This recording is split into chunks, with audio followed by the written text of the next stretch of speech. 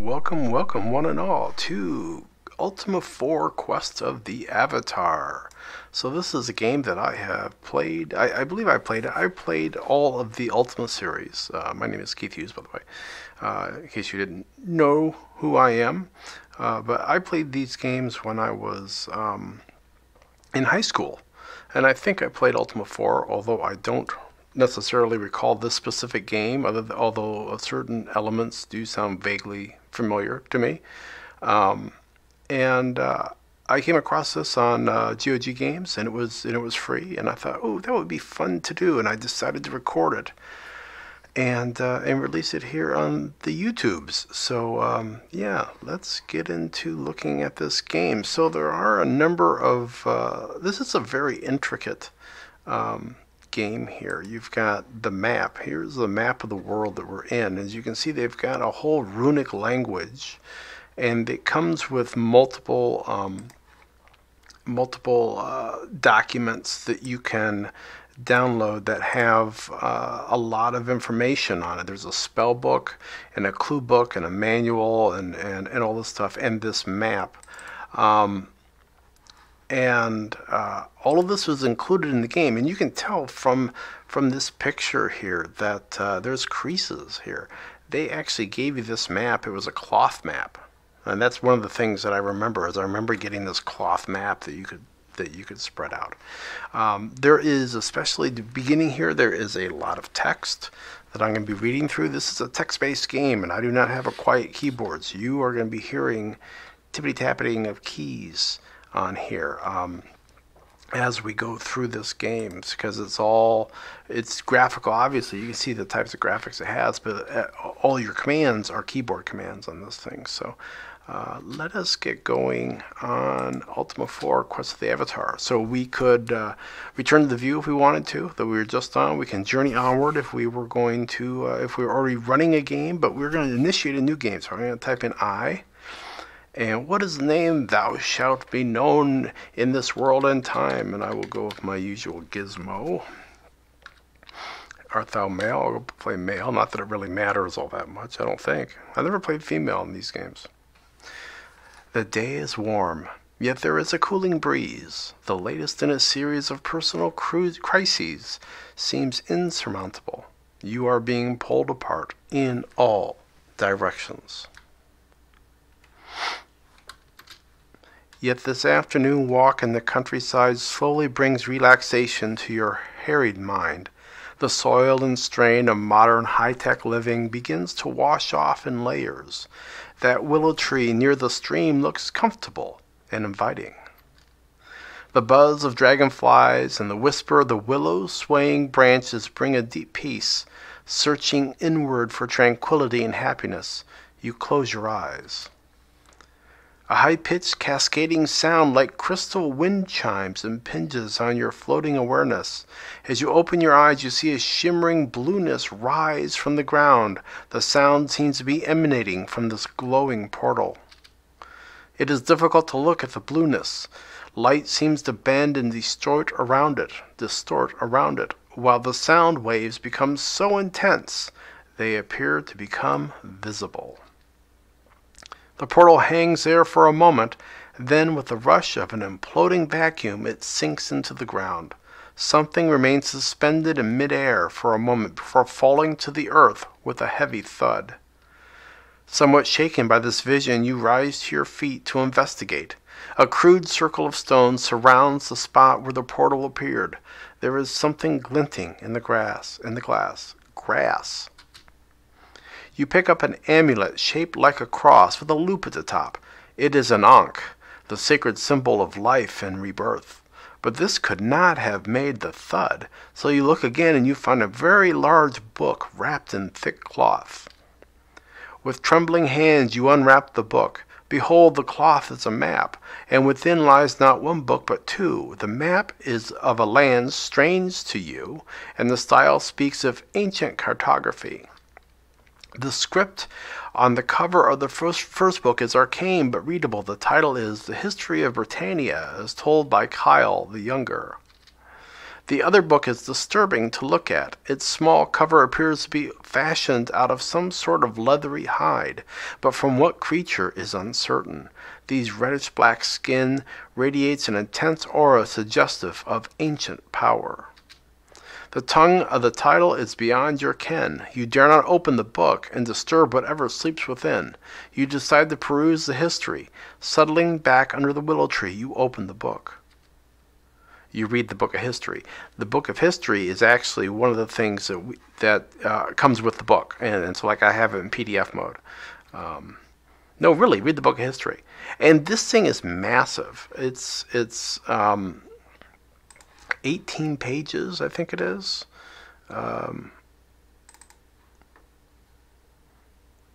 21 pages of, well, actually it's more than that. It's 21 PDF pages.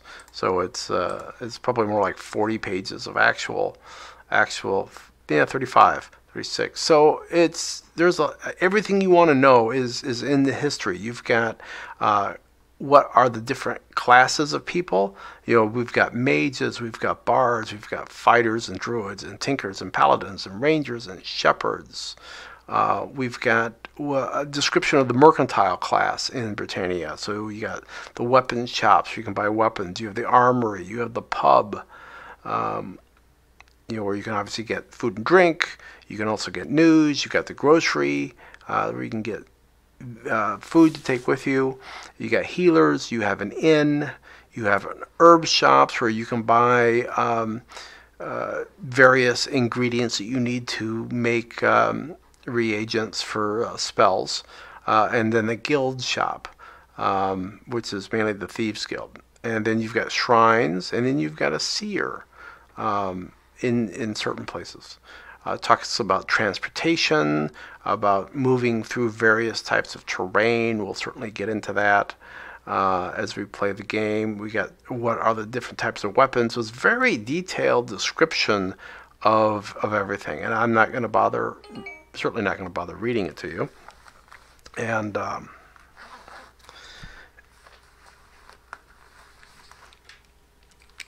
so we will pretend for the moment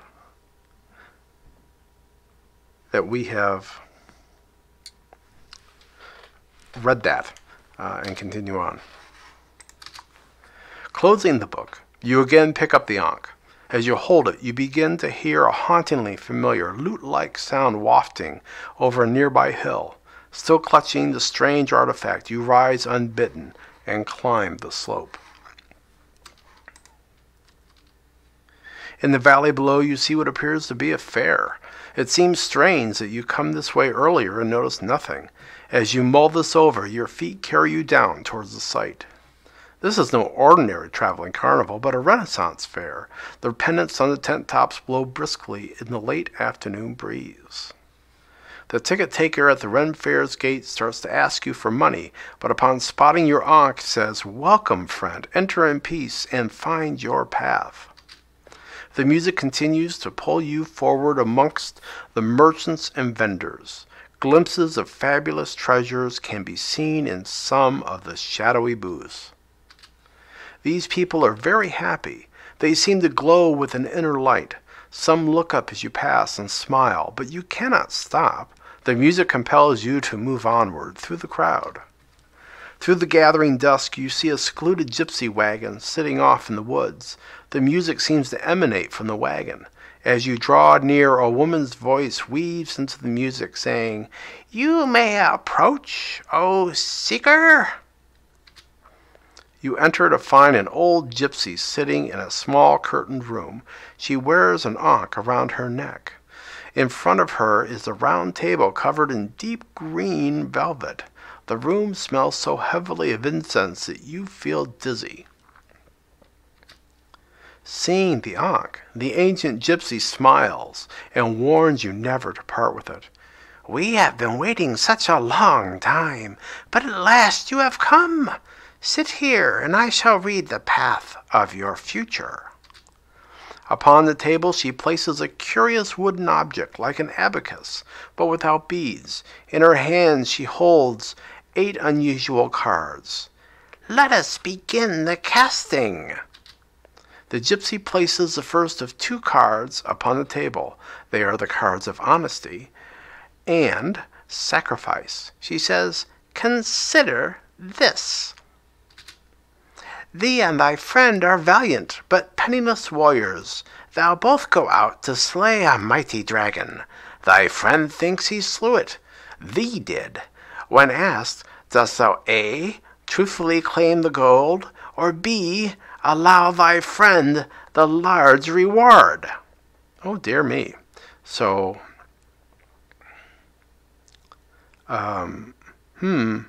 what this is? So apparently, I killed the dragon, but my friend is claiming it. Now, obviously, what we're doing here is we're building a what our character is going to be. We're building our stats here through this quiz, and you can see we're going to have about 7 questions. Look like they're like this. So should I pick A or B here? I think I'm interested to see what happens if I pick B. So let's pick B. The gypsy places 2 more of the cards upon the table. They are the cards of compassion and spirituality. She says, "Consider this. Thou hast been taught to preserve all life is sacred. A man lies fatally stung by a venomous serpent. He pleads for a merciful death. Dost thou A, show compassion and end his pain, or B, heed the spiritual beliefs and refuse?" I think I would. It's funny, this one I have less trouble with, at least in a game context. And I'm going to do A. I'm showing compassion. I don't know what the beads mean. I've been through this several times. I don't know what it means. The gypsy places 2 more of the cards on the table. They are the cards of valor and justice. She says, "Consider this. Thou hast been sent to secure a needed treaty with a distant lord. Thy host is agreeable to the proposal, but insults thy country at dinner. Dost thou A, valiantly bear the slurs, or B, justly rise and demand an apology?" I think I'm going to go with being valiant here. The gypsy places 2 more of the cards upon the table. They are the cards of honor and humility. She says, "Consider this. Thou art at a crossroads in thy life. Dost thou choose the honorable life of a paladin, striving for truth and courage, or B, choose the humble life of a shepherd in a world of simplicity and peace?" I think I will go A with this one. The gypsy places 2 more of the cards on the table. They are the cards of compassion and honor. She says, "Consider this. Thou art sworn to uphold a lord who participates in the forbidden torture of prisoners. Each night their cries of pain reach thee. Dost thou A, show compassion by reporting the deeds, or B, honor thy oath and ignore the deeds?" Ooh. Sworn to uphold a lord. B to me feels like, I'm just following orders kind of mindset. And I don't know like that. I don't know that I like that, Maybe I'm sworn to Saruman, and then he starts working with orcs. Well, I don't really want to be doing evil just to keep my oath together. So I think I'm going to go with A. The gypsy places 2 more of the cards upon the table. They are the cards of valor and sacrifice. She says, "Consider this. A mighty knight accosts thee and demands thy food. Dost thou A, valiantly refuse and engage the knight, or B, sacrifice thy food unto the hungry knight?" Let's see, so accosts thee and demands thy food. Valiantly refuse. I think I'll go with B. I'd be happier about it if he asked rather than demanded, but maybe he's really hungry. Maybe it's been a while. Maybe he forgot the pack. So I will be nice and sacrifice. It's my second sacrifice, so I guess we'll see what that does for me. The gypsy places the last 2 cards on the table. They are the cards of compassion and sacrifice. She says, "Consider this. Thee and thy friends have been routed and ordered to retreat. In defiance of thy orders, dost thou A. stop in compassion and aid a wounded companion, or B. sacrifice thyself to slow the pursuing enemy so others may escape?" Well, I don't want to do 3 sacrifices, and I think I would do A anyway, so I am going to go with A. With the final choice, the incense swells up around you. The gypsy speaks as if from a great distance, her voice growing fainter with each word. "So be it. Thy path is chosen." I don't know why I made her sound like she's falling down a hole, but there you go. There's a moment of intense, wrenching vertigo. As you open your eyes, a voice whispers within your mind, "Seek the counsel of thy sovereign." After a moment, the spinning subsides, and you open your eyes too. And so we find ourselves here in the world, near the town of Moonglow, as you can see. But before we really get into exploring the world, seeing where we are on the map, all those kind of things, let's take a few minutes and let's look at some of the ancillary materials that come with this game. I'm not going to go through in detail, but just give you a basic understanding of some of the manuals and things that come with this game, because it's pretty unique to games of this time frame. So let's take a look at that now. So we've got the player reference card, which is very handy. Tell you what the various commands are. So you can see there are a number of things we can do here. All these different commands. Excuse me. It tells us a bit about, gives us some hints. Tells us to be keeping a journey of thy travels. So I'll be keeping some notes as we go along. Thoroughly explore cities and towns. There are secret rooms and things we need to be on the lookout for, so I'll point those out as we get there. We've got the phases of the moon, which are at the upper part here, that we can see, and these are what explains what they are. And these are important because of the moon gates. Those, like the gate that showed up on the first episode. There are moon gates here where we can use to basically travel from one point to the other based upon these 2 moons. We can see our magical ability. Now, Gizmo is a bard. And so he's got 1/2 of the enchantment potential of like a mage. So I do have the ability to do some magic. Obviously, our director movements, up, down, left, right, and then the runic alphabet. So as we'll see, the runic alphabet is everywhere, including like on the map, and we could actually translate those. That's all translatable.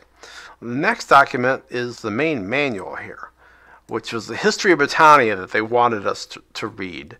As you can see, there's a lot of information here. We get into the political history, we get into geography that talks about the various areas of the land, get into the fellowship. You'll see under Lord Burst's rule, one of each 8 towns developed into a cultural center for each of the 8 major professions. So we get mages and bards and all these different things. We've got the mercantile class, so we've got weapon shops and all of this. So there's a lot of information. Nowadays you don't get nearly this information for a game, but it's just an amazing amount of information. They give you the various creatures that you would face, information like that. We've got the spell book, which goes into a first of all, once again, with the runes here, But this is the Book of Mystic Wisdom as told by Philpop the Weary, magician to the court of his most sovereign Lord British. And this is going through, first of all, what are the reagents? We got sulfurous ash, and we got ginseng, we got garlic, we got spider silk, we got blood moss, we've got black pearl, nightshade, mandrake root. So some of these things we may find in our travels. We may get them as drops from various creatures, or we may be able to buy them in towns from various shops. And then it goes through a list of spells that will tell us which reagents we need. So like awaken, you need ginseng and garlic. And blink, which is a form of travel, you need spider silk and blood moss. And they have very intricate explanations for what these things do. You get cure for curing poison. Obviously that would be a good one to prepare ahead of time, and that is ginseng and garlic. So might be good to have some of those on hand for when we get poison. We got the spell, we've got energy field, we got my personal favorite fireball, and a few other ones, gate travel.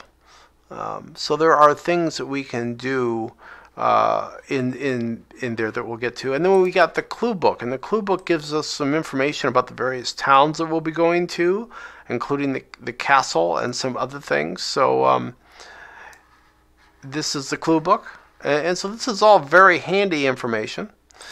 Let's turn to the map for a second, and we can see that